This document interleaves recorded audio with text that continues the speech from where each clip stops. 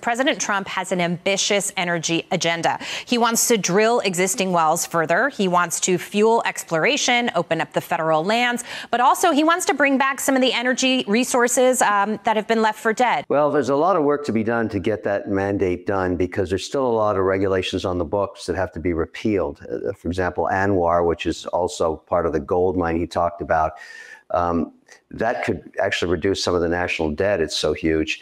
But he's right on in the sense that we have no power. You mentioned AI, for example.